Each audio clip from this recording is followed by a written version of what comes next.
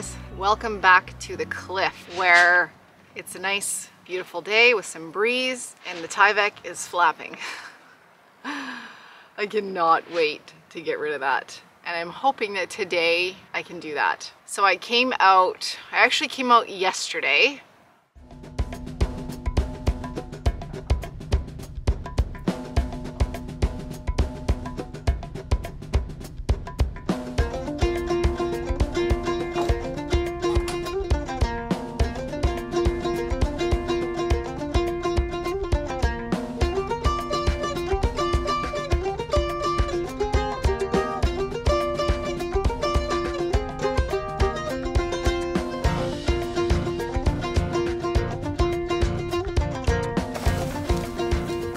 So I just brought this window casing stuff out and I was just going to carry it down.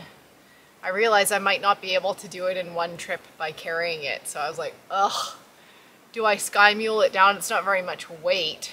I also brought my little chainsaw because I want to clear the trail where there's that big bush grown over it. But I thought, why don't I maybe just take the strapping down with that cedar to make it worth one sky mule trip. So I think that's what I'm gonna do. Even though I've mentioned I don't really have room for this stuff per se, but I'm getting closer to installing all of this. So may as well just do it.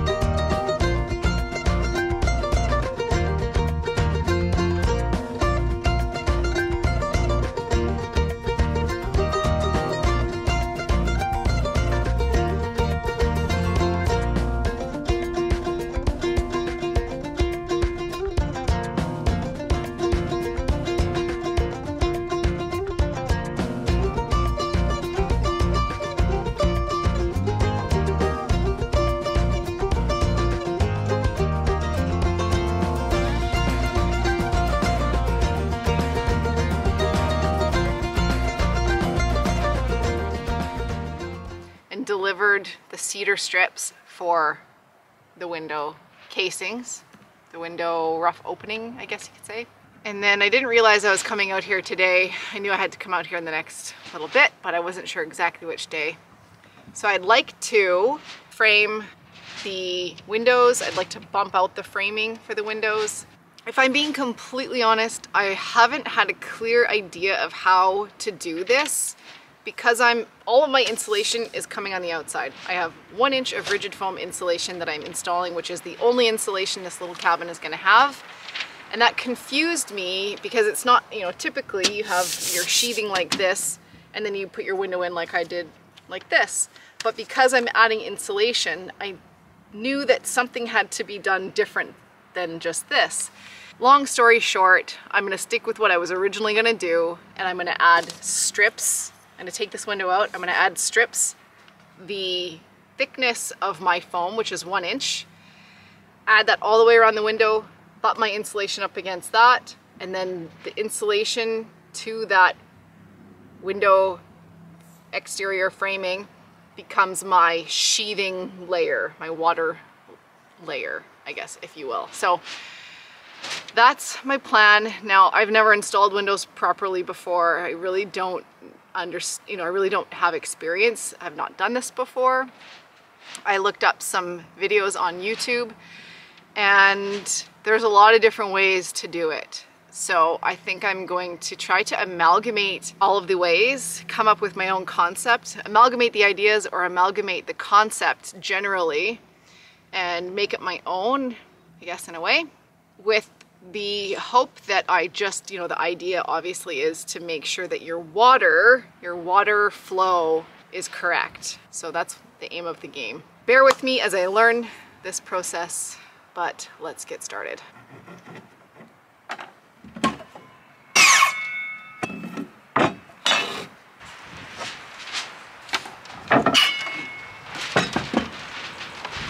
I can't emphasize enough how annoying the tyvek is, and I just cannot wait to get this step done. It kills me. It's hard to talk, like it's hard to... Anytime I gotta say something, it interrupts my thought process, which is already a struggle as it is. Difference is, you know, I've seen where people cut the tyvek to the rough opening. I've seen people wrap the tyvek in and then add this. Seems to be a couple different ways it can be done. For the sides, and I think the bottom, I'm going to leave the tyvek tucked in. For the top, I'm going to bring it out.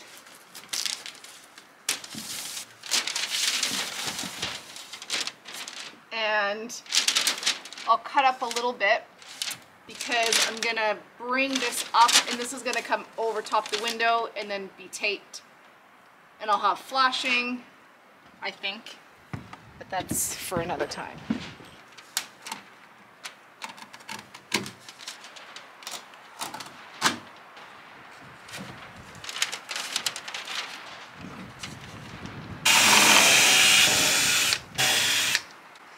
So it's kind of good being cedar because it's also more rot resistant.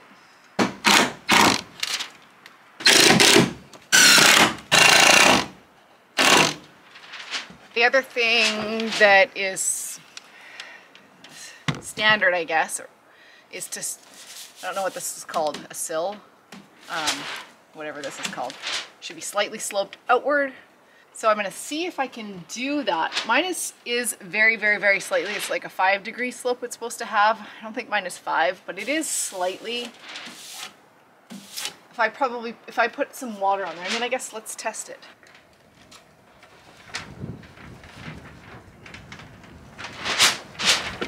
Good enough. Next window. Take that. Finally, you will be no more, you annoying son of a gun.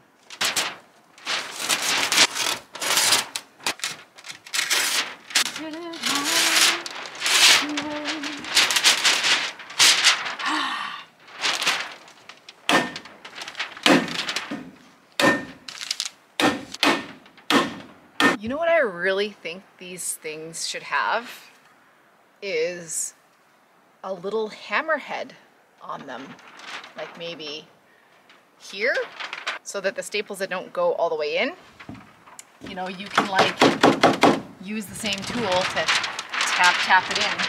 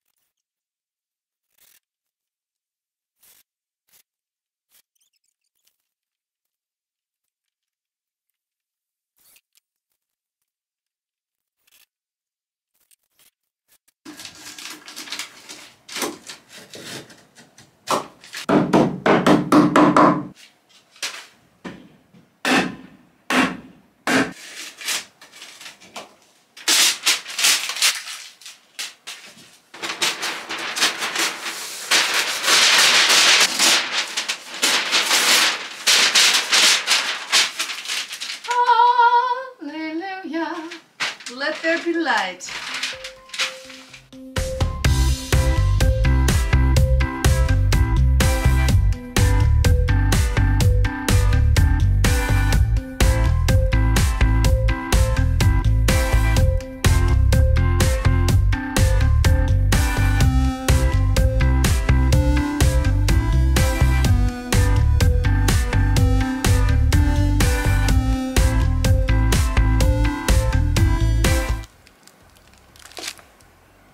Do you hear that?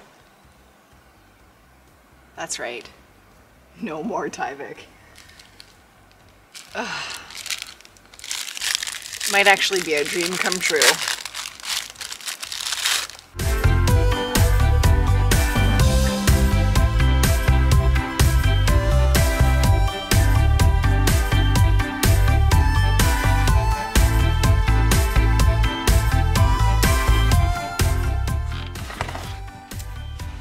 gonna go for it. I think I'm gonna just start putting the foam on and then get a window or two in.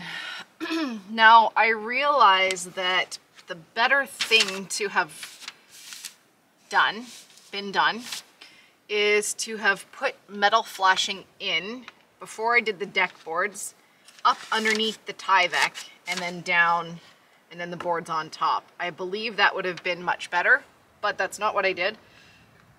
So what I'm gonna do is put the foam into here, and then I'm gonna run a metal flashing up along the foam before my siding.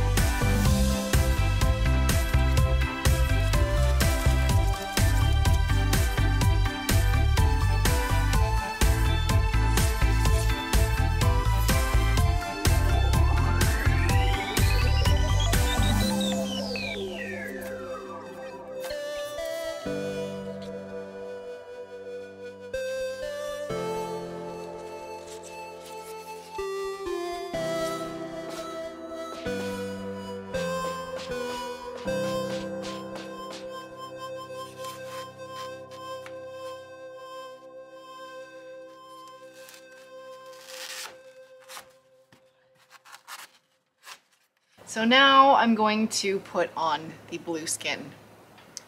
I recently realized while I was watching videos that there is a new product out there, this stretch zip tape. Now I didn't know that when I bought all of the stuff that I have. Today's Labor Day. I just thought, you know what? Nothing's gonna be open anyway, and I'm gonna use what I've got. I've seen new construction homes in our area that are still using this type of material as their water membrane in the windows, so I think I'm okay. The problem is the corners, right? The corners are the big problem for water penetration and problems, and that's why that stretch tape is really so nice, but I'm just gonna do my best and make this work. I think I should tape these seams first because they'll be underneath the blue skin.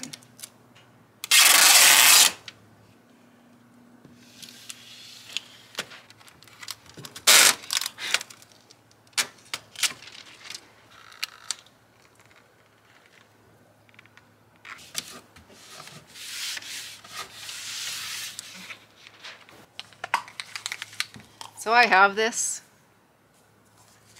I don't think it's required for the blue colored stuff, but for the Resisto brand stuff it is, but I'm gonna use it anyway.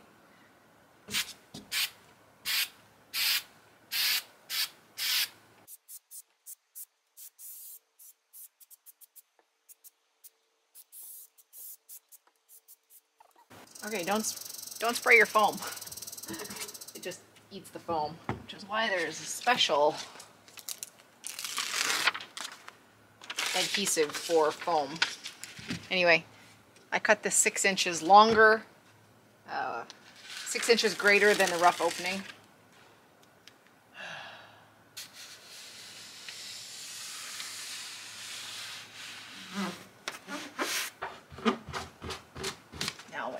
Now what? I forget. I should have looked this up before I came up. I honestly didn't think I would be at this step today. I was going to refresh my brain and do these, I think this inside part now. And I was gonna use both. The Resisto brand that I got is wider than the blue stuff, so I was gonna use both.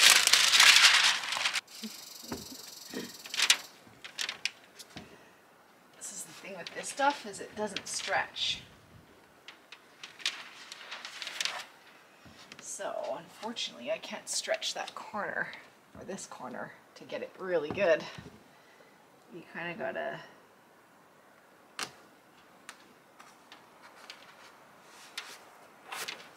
break it. I know some people do all the, like the whole height of the window here, like from here down, they do everything. I've also seen it not done that way. I think I'm just gonna put a piece from like here down.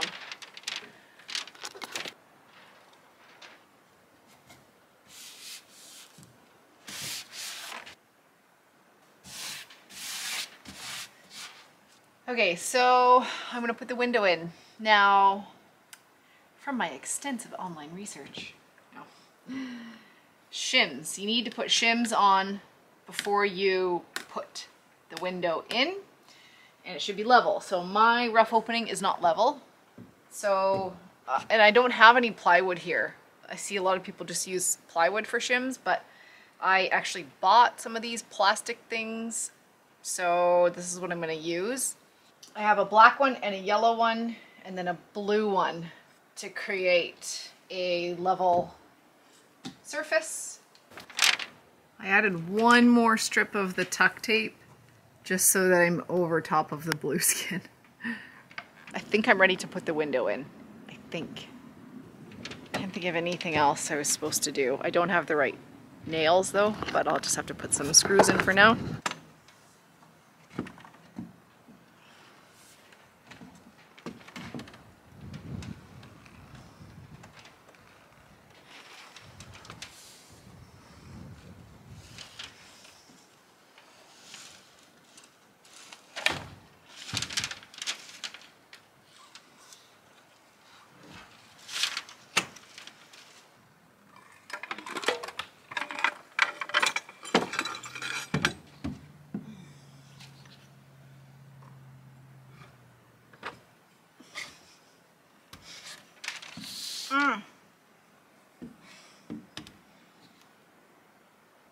I think I will just put one screw in at the top.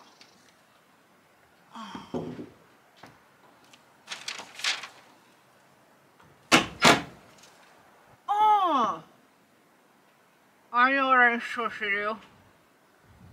Silicone. I'm supposed to put silicone around it before I install it. I don't think I have any here. So, that's probably all I'll be able to do, but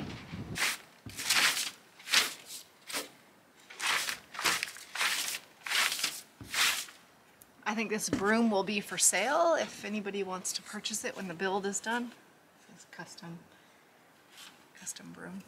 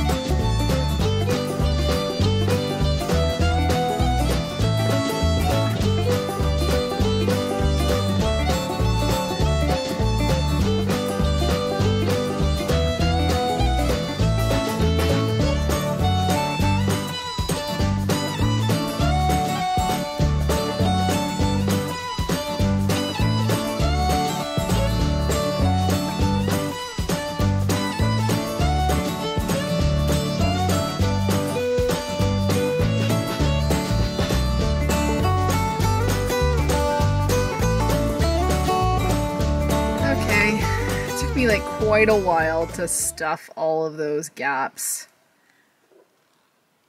You know? It's almost 5 p.m. so I have to get going. But rather than leave this wide open, I thought, why don't I just grab the window and place it in for now. This is a different window, so I have like 3 different windows.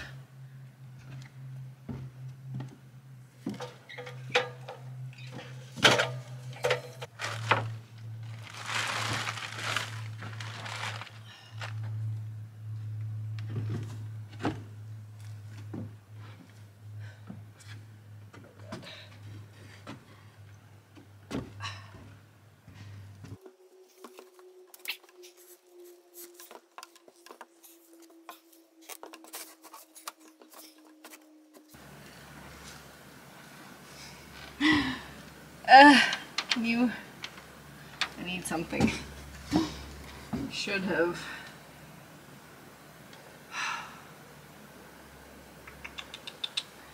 Here, let me just actually.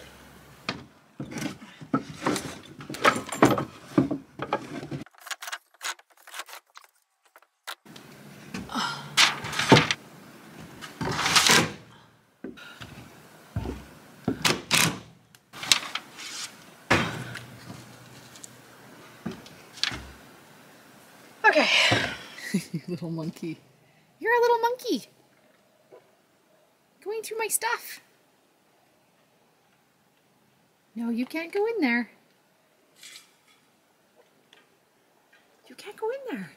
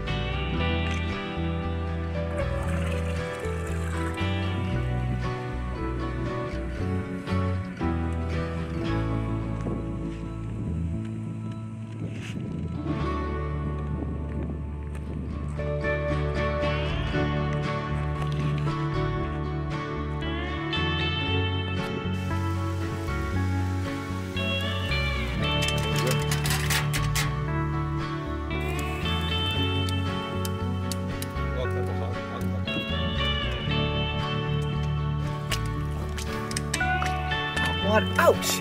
Holy crap, that's hot. I know. That's like boiling. Wow.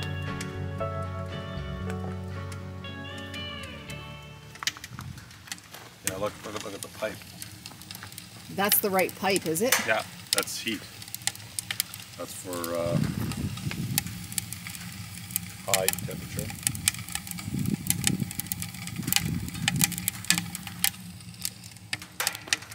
Ooh. I know, it's scolding. So we'll see how long it takes. The only thing is it's a small, right, it's only a 1 inch, it's just a little less than 1 inch. 61 degrees.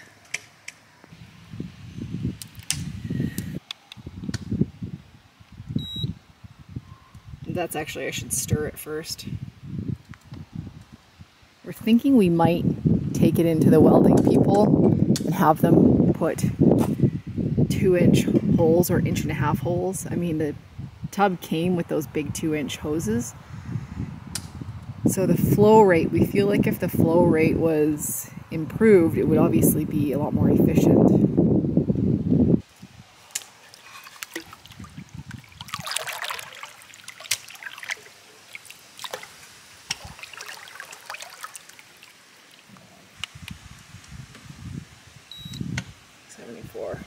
All right, so about an hour ago, I noticed that it was leaking. So there are there's one little crack. Where's my finger? There's a crack right here, like hair crack. But water is leaking. There's also another one up top right there, a hairline crack. So, looks like we're gonna have to return it. So that's also another really good reason to test something out before you take it way off grid. Unfortunately, we do have to return the stove. We are gonna return it and have them send us another one, and we're gonna see how that goes. While we're at it, we are gonna send the tub back to the welders and have them make just a few little modifications while we're at it. Thanks for watching, and I'll see you guys in the next video. Bye.